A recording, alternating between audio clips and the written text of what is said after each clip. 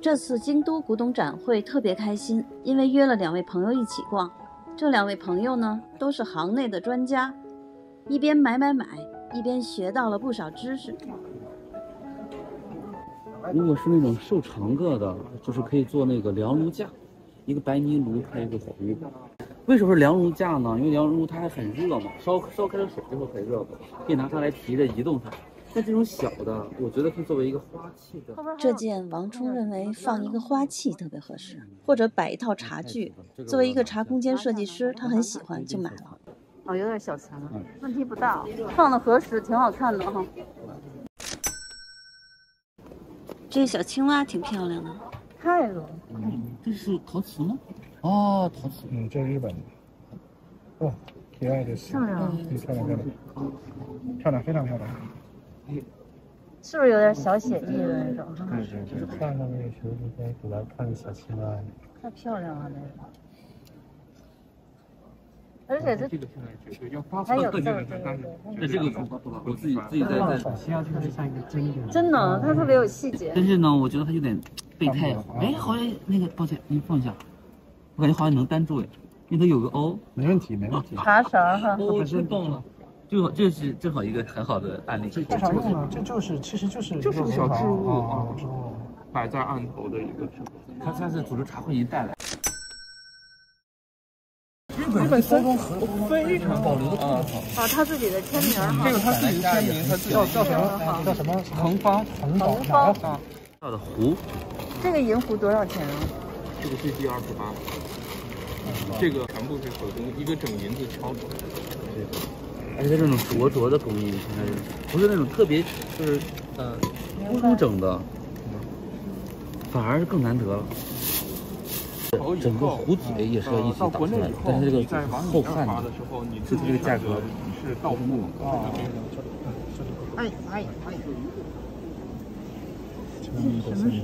这是明代的连珠双龙，这个东西是可以的。看到了好东西，玉石玩家大褶子毫不犹豫就拿下来了。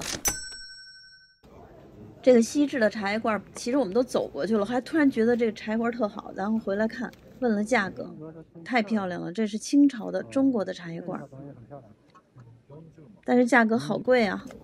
多少钱？40万，40万，2.4万，2万，现在5块。对，2万。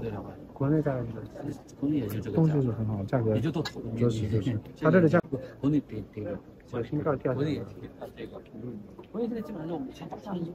这个品相已经非常好了，但现在还是蛮希望还是有个银壶比较好。哦，对，但银壶太烫了。下次一起吧。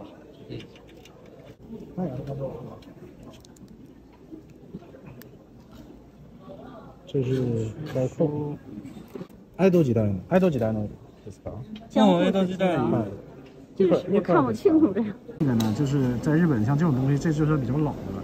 这个是一般的我们看都是昭和时代的，这是江户时代的这江户时代，这个工是非常非常好的，可以仔细看一下，工艺非常好。这是什么呀？看不清楚，一个小。这个是钱包货。小狮子这是。对。以前来这个古董展会的时候，都到处找吃的。今天发现2楼有个自助餐厅，吃的非常不错，1200一个人，很划算，味道也很好。我是吴晨，感谢大家收看京都第82届古董展会现场。每周都会带大家一起逛逛集市和展会，看看各种各样有趣的物品。如果您喜欢我的节目，请订阅频道，以免在人群中失散。这个小桌子可以作为花几、供桌，样子非常简洁大方，很喜欢。看完小桌子，漂亮。哦，这也多漂亮啊！石头的，因为是一个标本，好漂亮啊！这个应该很多人会喜欢，家里那个。对呀。不走了都可以。这个呢，跟其实刚才那些都是一样的，就都是民国左右的东西，这个后来创会时期也有，但这个是民国的，这是民国的。嗨，哎，不算礼金吗？不算。哎，卖这次。哎，这把鸭子挺好。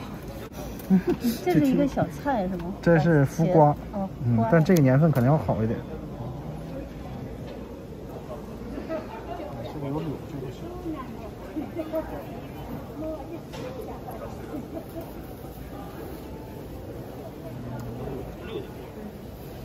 就是像这种东西都很多都有柳，我们一般挑都是挑没有柳的。这个有柳吗？有柳，我看一眼。就一定是要，你看从这儿看能看出来哈。哦，我们的很多东西，对，它如果在边上就无所谓，但在这儿的话就是会比较在意。东西是没问题，这是肯定是老东西没问题。这个东西为啥我看它？你看这个弓就是跟平常的弓不太一样，这也是老带流也是老带流。嗨，ありがとう。这个东西啊，就是应该是改制的，就是原来它不是专门为日本人做的，然后它改了一个这么个东西，改个带流。它这个东西如果没有这道柳，其实也是可以玩的。我看这也有柳，看到吗？其实就是一块生似的。对，它自带的，其实就是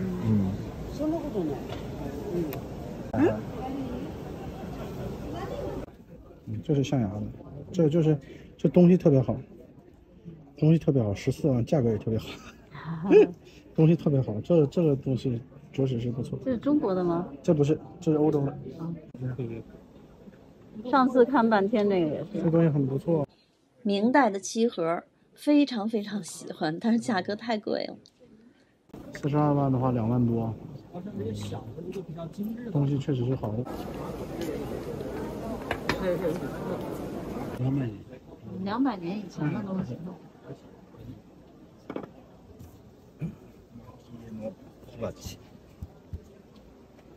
壶在这里，然后火这样是个火锅，这是非常棒的。这里面都要用灰填满，然后那个火炙子叫武德嘛，然后再去那个看。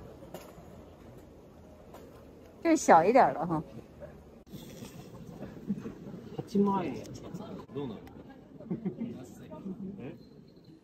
这个烟盒太好看了，就是现在的烟不可以用，只能是竖着装。这个托儿多少？这个竹雕茶托很漂亮，但是价格太贵了，8万日元。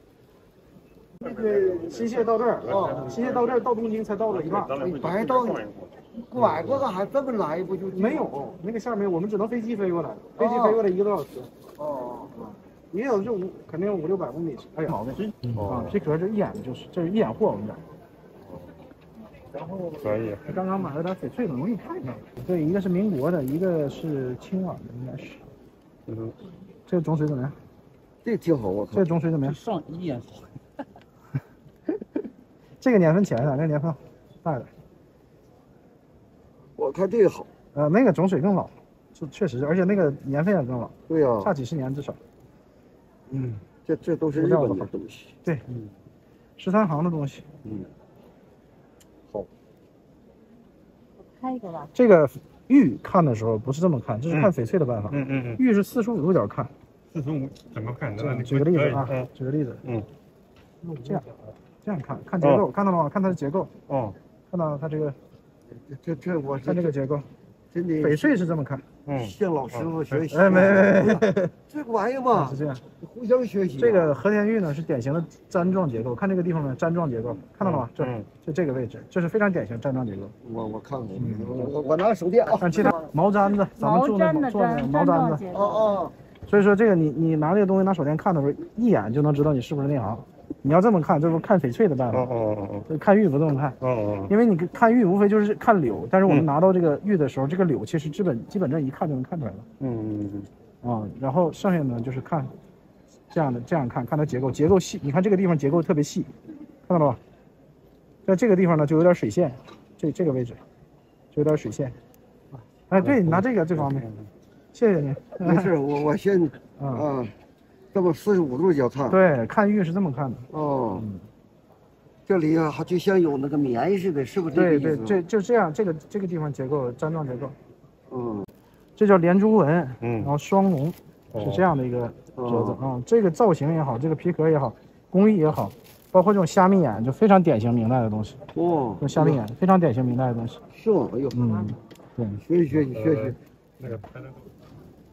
就站到人老哥这个位置了。没事没事，这是有人，这都是朋友。哎呀，一回生两回熟。